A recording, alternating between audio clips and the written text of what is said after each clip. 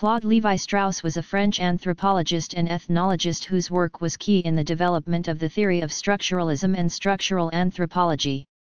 He held the chair of social anthropology at the Collège de France between 1959 and 1982 and was elected a member of the Académie française in 1973.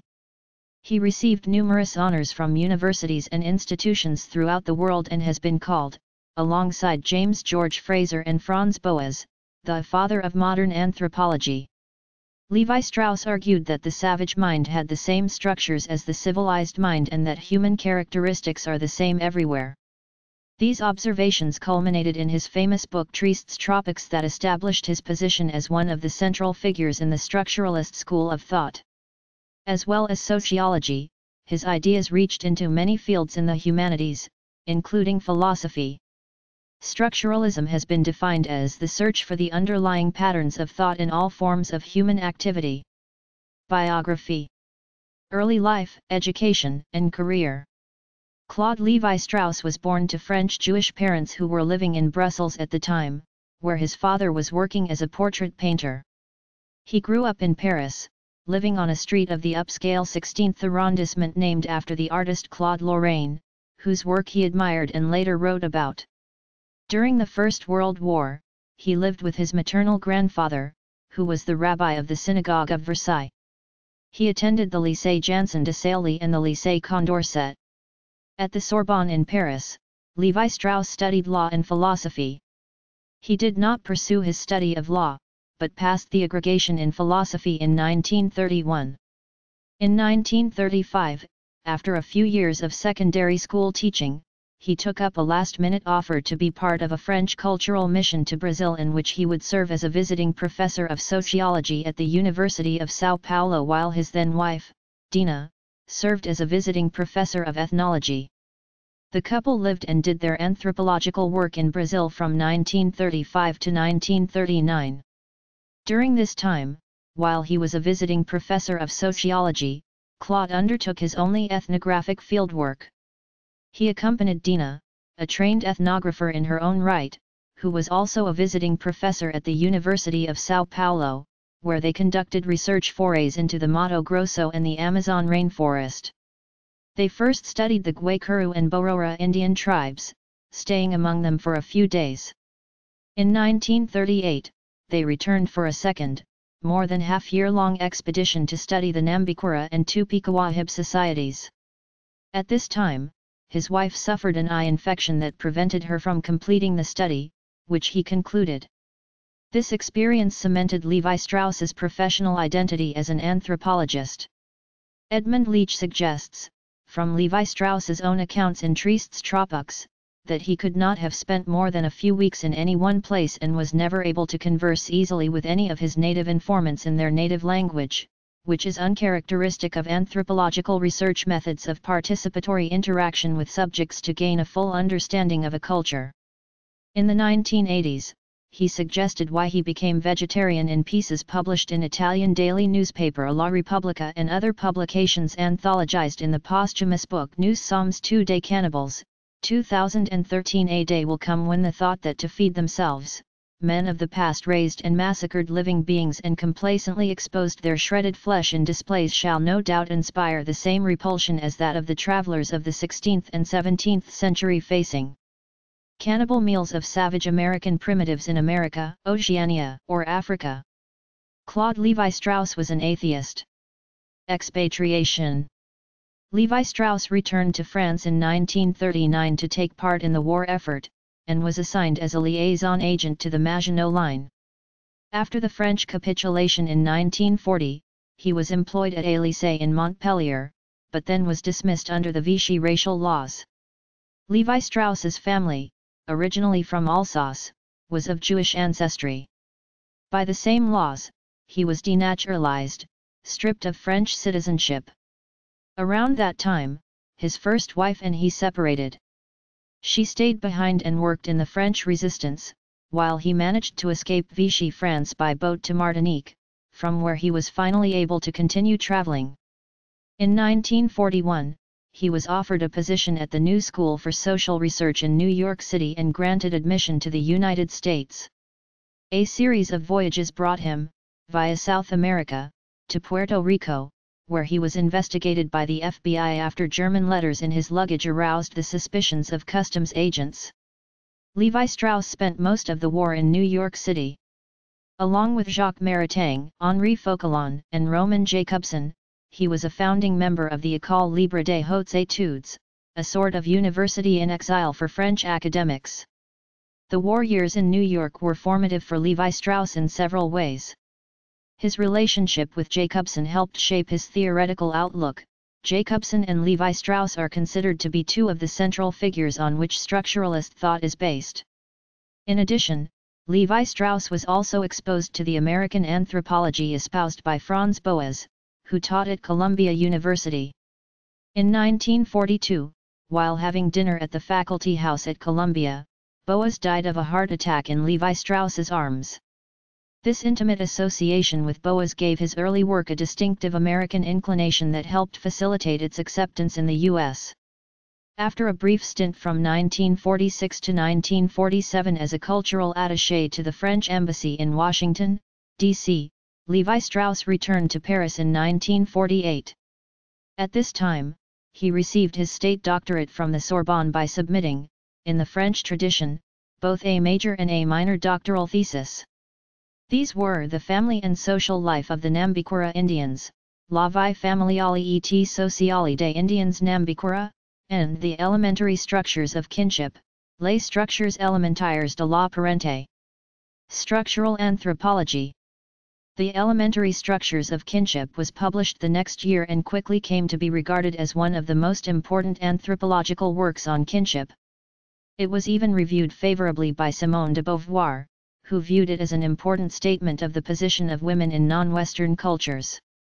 A play on the title of Durkheim's famous Elementary Forms of the Religious Life, Elementary Structures re-examined how people organized their families by examining the logical structures that underlay relationships rather than their contents. While British anthropologists such as Alfred Reginald Radcliffe Brown argued that kinship was based on descent from a common ancestor, Lévi-Strauss argued that kinship was based on the alliance between two families that formed when women from one group married men from another. Throughout the late 1940s and early 1950s, Lévi-Strauss continued to publish and experienced considerable professional success.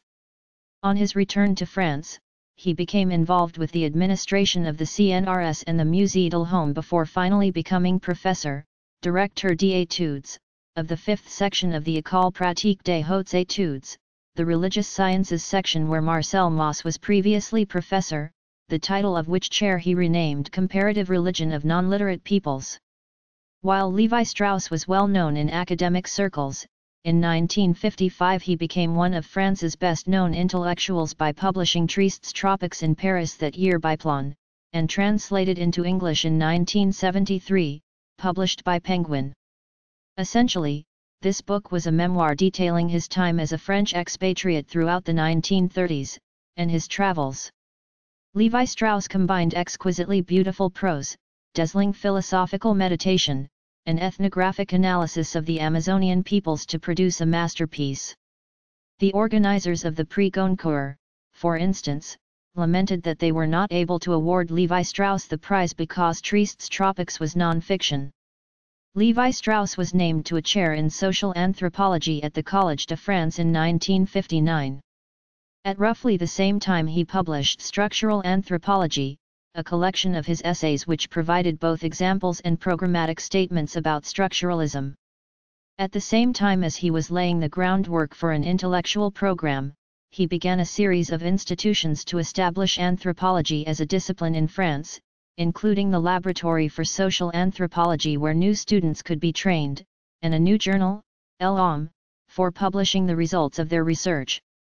In 1962, Lévi-Strauss published what is for many people his most important work, La Pensée Sauvage, translated into English as The Savage Mind.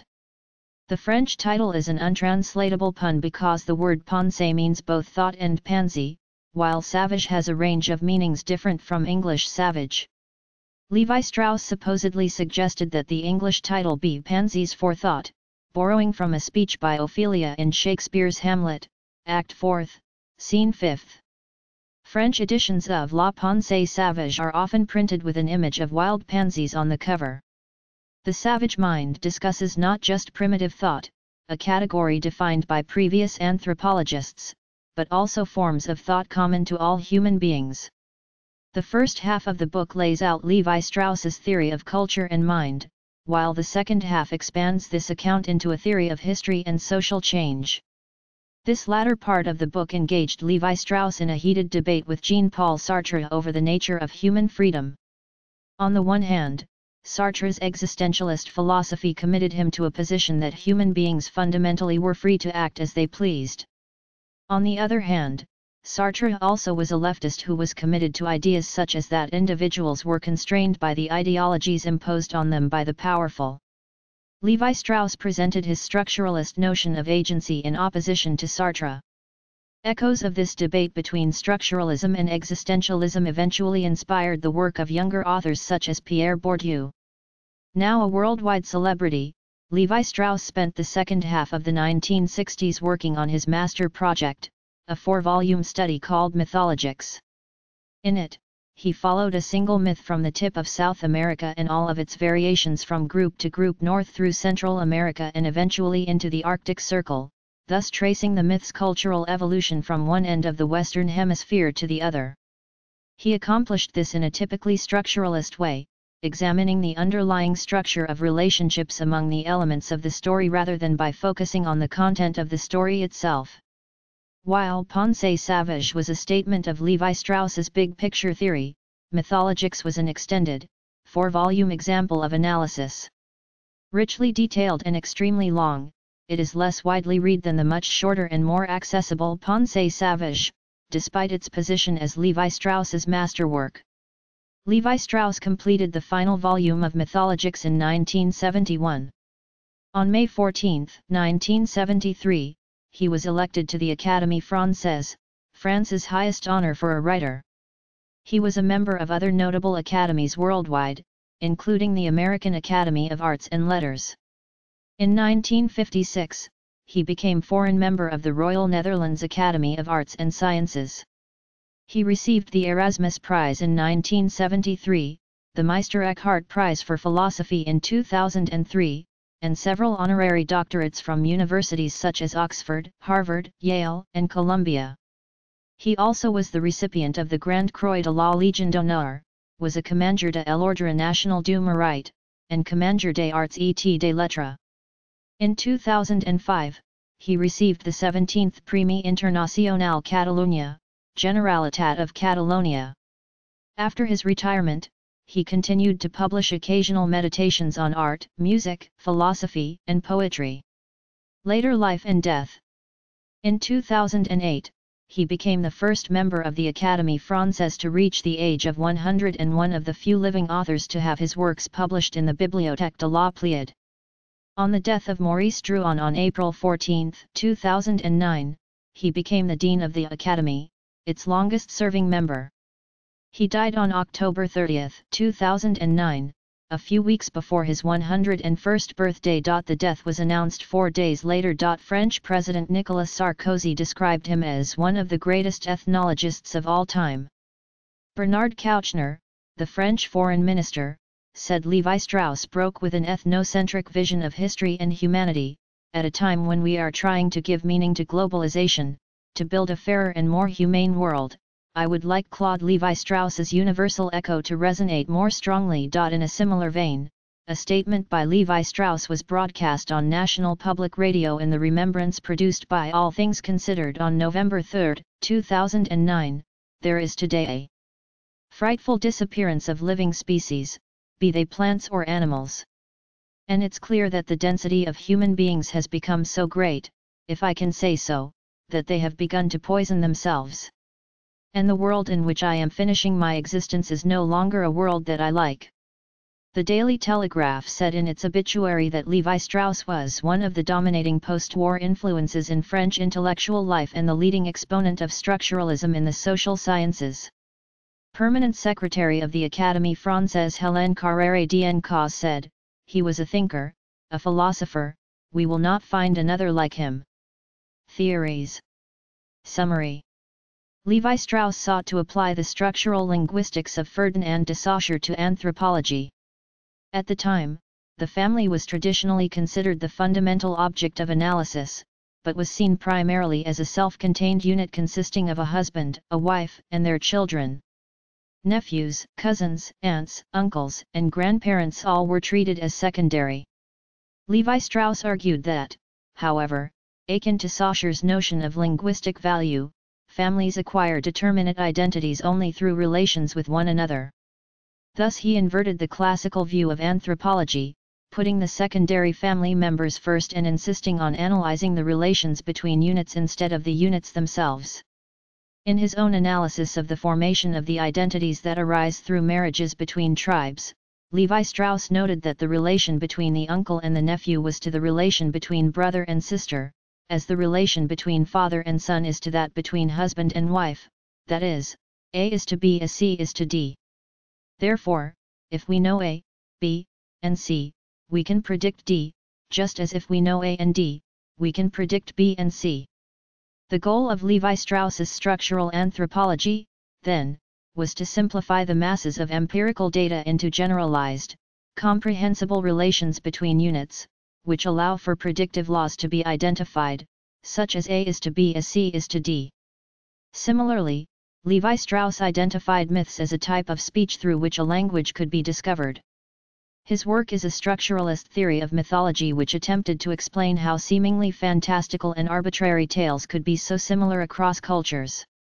Because he believed there was not one authentic version of a myth, rather that they were all manifestations of the same language, he sought to find the fundamental units of myth, namely, the mytheme.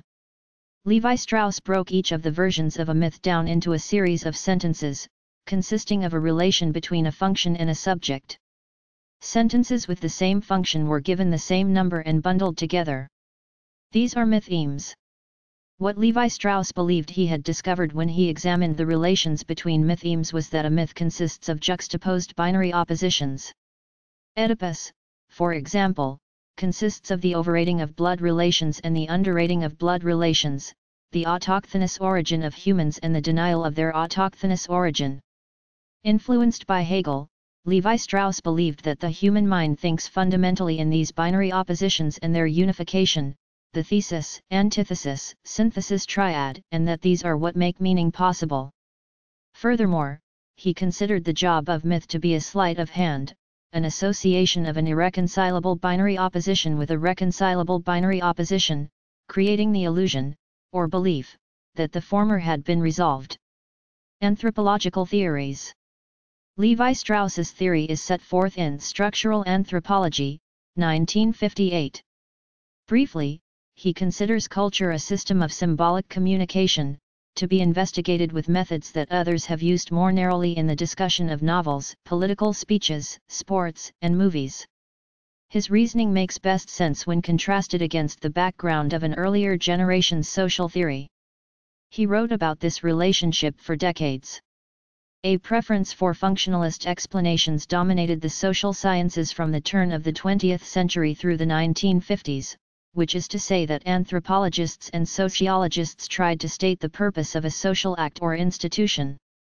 The existence of a thing was explained, if it fulfilled a function.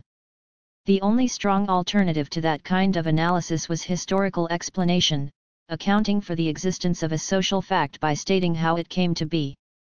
The idea of social function developed in two different ways, however.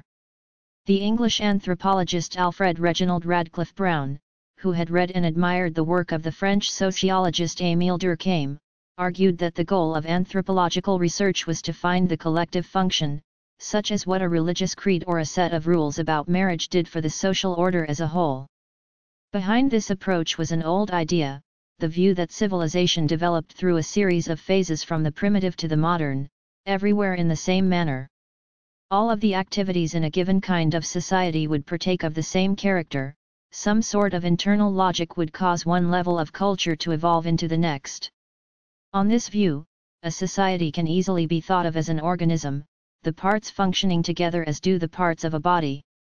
In contrast, the more influential functionalism of Bronislaw Malinowski described the satisfaction of individual needs, what a person derived by participating in a custom. In the United States, where the shape of anthropology was set by the German-educated Franz Boas, the preference was for historical accounts. This approach had obvious problems, which Lévi-Strauss praises Boas for facing squarely. Historical information seldom is available for non-literate cultures. The anthropologist fills in with comparisons to other cultures and is forced to rely on theories that have no evidential basis whatsoever, the old notion of universal stages of development or the claim that cultural resemblances are based on some unrecognized past contact between groups. Boas came to believe that no overall pattern in social development could be proven. For him, there was no single history, only histories. There are three broad choices involved in the divergence of these schools and each had to decide what kind of evidence to use, whether to emphasize the particulars of a single culture or look for patterns underlying all societies, and what the source of any underlying patterns might be, the definition of a common humanity. Social scientists in all traditions relied on cross-cultural studies. It always was necessary to supplement information about a society with information about others. So some idea of a common human nature was implicit in each approach. The critical distinction, then, remained: does a social fact exist because it is functional for the social order, or because it is functional for the person? Do uniformities across cultures occur because of organizational needs that must be met everywhere, or because of the uniform needs of human personality? For Lévi-Strauss, the choice was for the demands of the social order. He had no difficulty bringing out the inconsistencies and triviality of individualistic accounts. Malinowski said, for example, that magic beliefs come into being when people need to feel a sense of control over events when the outcome was uncertain. In the Trobriand Islands, he found the proof of this claim in the rites surrounding abortions and weaving skirts. But in the same tribes, there is no magic attached to making clay pots, even though it is no more certain a business than weaving. So, the explanation is not consistent. Furthermore, these explanations tend to be used in an ad hoc, superficial way and one postulates a trait of personality when needed. But the accepted way of discussing organizational function didn't work either. Different societies might have institutions that were similar in many obvious ways and yet served different functions. Many tribal cultures divide the tribe into two groups and have elaborate rules about how the two groups may interact. But exactly what they may do and trade, intermarry and is different in different tribes. For that matter, so are the criteria for distinguishing the groups. Nor will it do to say that dividing into is a universal need of organizations, because there are a lot of tribes that thrive without it. For Lévi-Strauss, the methods of linguistics became a model for all his earlier examinations of society. His analogies usually are from phonology, though also later from music, mathematics, chaos theory, cybernetics, and so on. A really scientific analysis must be real, simplifying, and explanatory, he writes. Phonemic analysis reveals features that are real, in the sense that users of the language can recognize and respond to them.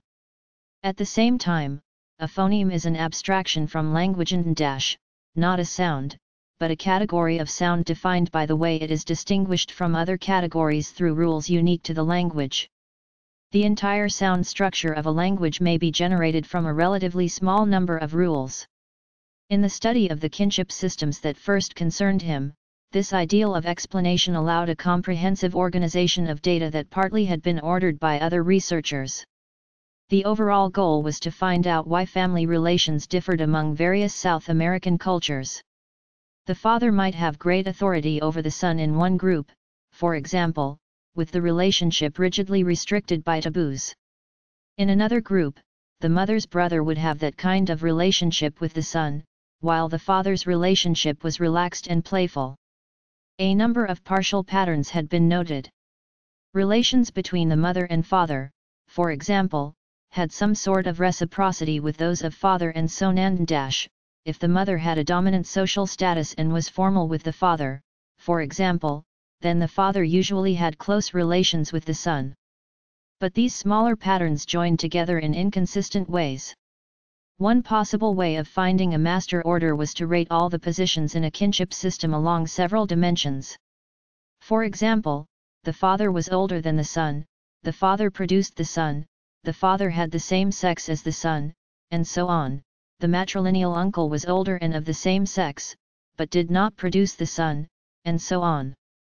An exhaustive collection of such observations might cause an overall pattern to emerge. But for Lévi-Strauss, this kind of work was considered analytical in appearance only. It results in a chart that is far more difficult to understand than the original data and is based on arbitrary abstractions. Empirically, fathers are older than sons, but it is only the researcher who declares that this feature explains their relations. Furthermore, it doesn't explain anything. The explanation it offers is tautological and if age is crucial, then age explains a relationship. And it does not offer the possibility of inferring the origins of the structure. A proper solution to the puzzle is to find a basic unit of kinship which can explain all the variations. It is a cluster of 4 roles and brother, sister, father, son. These are the roles that must be involved in any society that has an incest taboo requiring a man to obtain a wife from some man outside his own hereditary line. A brother may give away his sister, for example, whose son might reciprocate in the next generation by allowing his own sister to marry exogamously. The underlying demand is a continued circulation of women to keep various clans peacefully related. Right or wrong, this solution displays the qualities of structural thinking.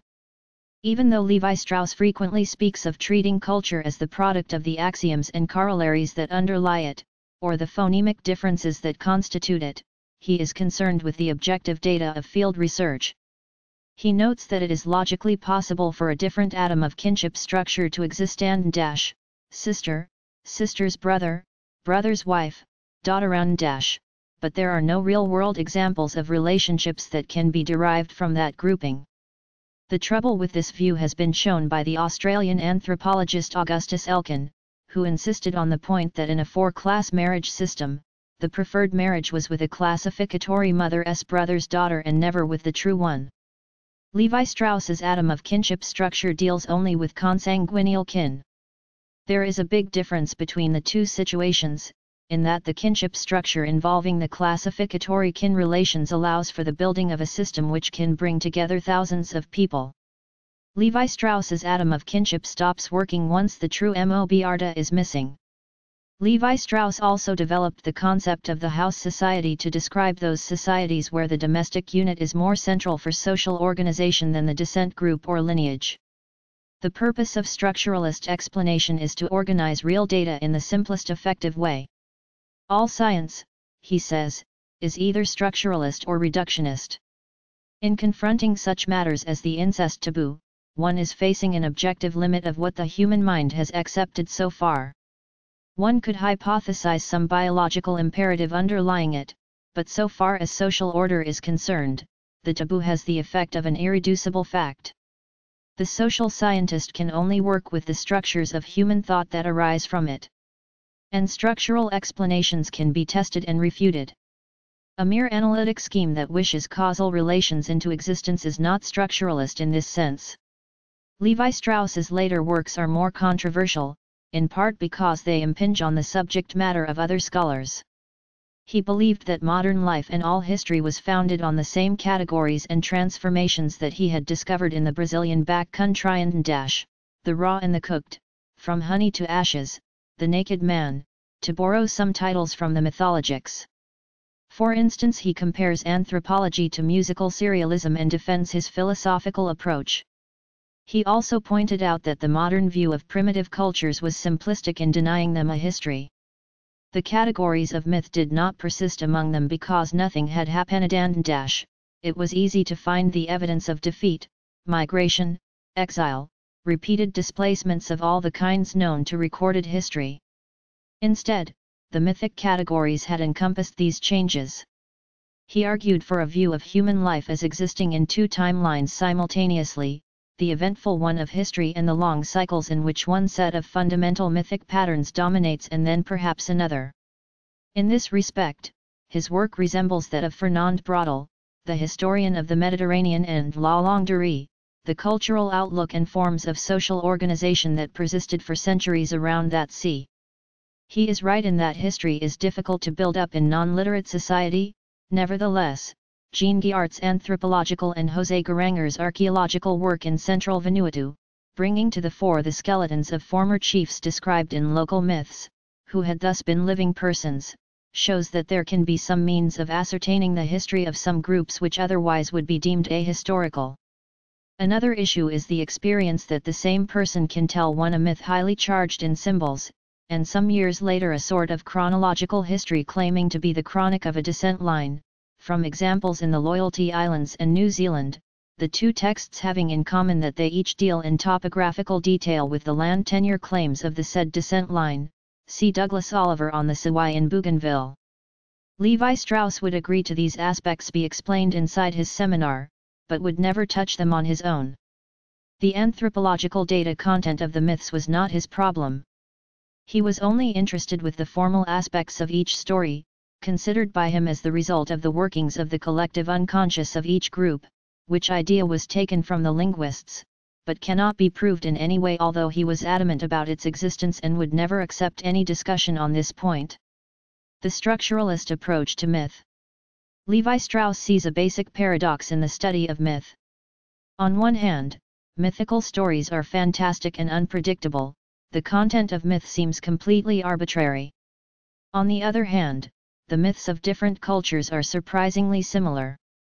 On the one hand, it would seem that in the course of a myth anything is likely to happen. But on the other hand, this apparent arbitrariness is belied by the astounding similarity between myths collected in widely different regions. Therefore the problem, if the content of myth is contingent, i.e., arbitrary, how are we to explain the fact that myths throughout the world are so similar? Lévi-Strauss proposed that universal laws must govern mythical thought and resolve this seeming paradox, producing similar myths in different cultures.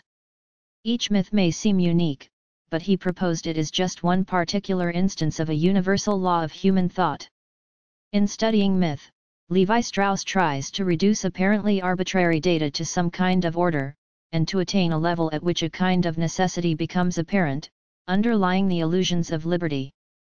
Laurie suggests that for Lévi-Strauss, operations embedded within animal myths provide opportunities to revolve collective problems of classification and hierarchy, marking lines between the inside and the outside, the law and its exceptions, those who belong and those who do not. According to Lévi-Strauss, mythical thought always progresses from the awareness of oppositions toward their resolution. In other words, myths consist of elements that oppose or contradict each other and other elements that mediate, or resolve, those oppositions. For example, Lévi-Strauss thinks the trickster of many Native American mythologies acts as a mediator. Lévi-Strauss's argument hinges on two facts about the Native American trickster. The trickster has a contradictory and unpredictable personality. The trickster is almost always a raven or a coyote. Lévi-Strauss argues that the raven and coyote mediate the opposition between life and death. The relationship between agriculture and hunting is analogous to the opposition between life and death. Agriculture is solely concerned with producing life, at least up until harvest time. Hunting is concerned with producing death. Furthermore, the relationship between herbivores and beasts of prey is analogous to the relationship between agriculture and hunting. Like agriculture, herbivores are concerned with plants; like hunting, beasts of prey are concerned with catching meat. Lévi-Strauss points out that the raven and coyote eat carrion and are therefore halfway between herbivores and beasts of prey. Like beasts of prey, they eat meat; like herbivores, they don't catch their food. Thus, he argues, we have a mediating structure of the following type. By uniting herbivore traits with traits of beasts of prey, the raven and coyote somewhat reconcile herbivores and beasts of prey. In other words, they mediate the opposition between herbivores and beasts of prey. As we have seen, this opposition ultimately is analogous to the opposition between life and death. Therefore, the raven and coyote ultimately mediate the opposition between life and death. This, Lévi-Strauss believes, explains why the coyote and raven have a contradictory personality when they appear as the mythical trickster. The trickster is a mediator. Since his mediating function occupies a position halfway between two polar terms, he must retain something of that duality, namely an ambiguous and equivocal character. Because the raven and coyote reconcile profoundly opposed concepts, i.e., life and death, their own mythical personalities must reflect this duality or contradiction. In other words, they must have a contradictory, tricky personality. This theory about the structure of myth helps support Levi-Strauss's more basic theory about human thought. According to this more basic theory, universal laws govern all areas of human thought if it were possible to prove in this instance, 2.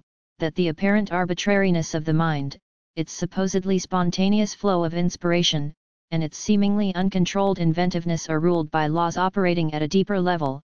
If the human mind appears determined even in the realm of mythology, a fortiori it must also be determined in all its spheres of activity. Out of all the products of culture, myths seem the most fantastic and unpredictable. Therefore, Levi-Strauss claims, if even mythical thought obeys universal laws, then all human thought must obey universal laws. The savage mind, bricolaur and engineer. Levi-Strauss developed the comparison of the bricolaur and engineer in The Savage Mind. Bricolaur has its origin in the Old French verb bricoler, which originally referred to extraneous movements in ball games, billiards, hunting, shooting and riding, but which today means do-it-yourself building or repairing things with the tools and materials on hand, puttering or tinkering as it were. In comparison to the true craftsman, whom Levi-Strauss calls the engineer, the bricolaur is adept at many tasks and at putting pre-existing things together in new ways, adapting his project to a finite stock of materials and tools. The engineer deals with projects in their entirety, conceiving and procuring all the necessary materials and tools to suit his project. The bricolaur approximates the savage mind and the engineer approximates the scientific mind. Levi-Strauss says that the universe of the bricolaur is closed, and he often is forced to make do with whatever is at hand, whereas the universe of the engineer is open in that he is able to create new tools and materials.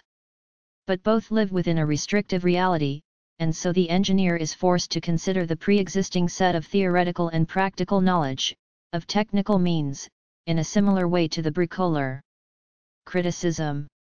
Levi-Strauss's theory on the origin of the trickster has been criticized on a number of points by anthropologists.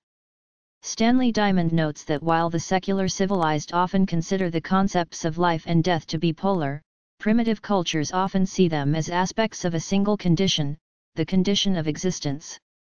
Diamond remarks that Levi-Strauss did not reach such a conclusion by inductive reasoning, but simply by working backwards from the evidence to the a priori mediated concepts of life and death, which he reached by assumption of a necessary progression from life to agriculture to herbivorous animals, and from death to warfare to beasts of prey. For that matter, the coyote is well known to hunt in addition to scavenging, and the raven also has been known to act as a bird of prey, in contrast to Levi-Strauss's conception. Nor does that conception explain why a scavenger such as a bear would never appear as the trickster. Diamond further remarks that the trickster names raven and coyote, which Levi-Strauss explains can be arrived at with greater economy on the basis of, let us say, the cleverness of the animals involved, their ubiquity, elusiveness, capacity to make mischief, their undomesticated reflection of certain human traits. Finally, Levi-Strauss's analysis does not appear to be capable of explaining why representations of the trickster in other areas of the world make use of such animals as the spider and mantis. Edmund Leach wrote that the outstanding characteristic of his writing, whether in French or English, is that it is difficult to understand. His sociological theories combine baffling complexity with overwhelming erudition. Some readers even suspect that they are being treated to a confidence trick. Sociologist Stanislav Andreski criticized Levi-Strauss's work generally, arguing that his scholarship was often sloppy and moreover that much of his mystique and reputation stemmed from his threatening people with mathematics, a reference to Levi-Strauss's use of quasi-algebraic equations to explain his ideas. Camille Paglia dismissed Levi-Strauss as overrated, commenting that when as a Yale graduate student I ransacked that great temple, Sterling Library, in search of paradigms for reintegrating literary criticism with history, I found literally nothing in Lévi-Strauss that I felt had scholarly solidity. Drawing on post-colonial approaches to anthropology, Timothy Laurie has suggested that Lévi-Strauss speaks from the vantage point of a state intent on securing knowledge for the purposes of, as he himself would often claim, salvaging local cultures, but the salvation workers also ascribe to themselves legitimacy and authority in the process.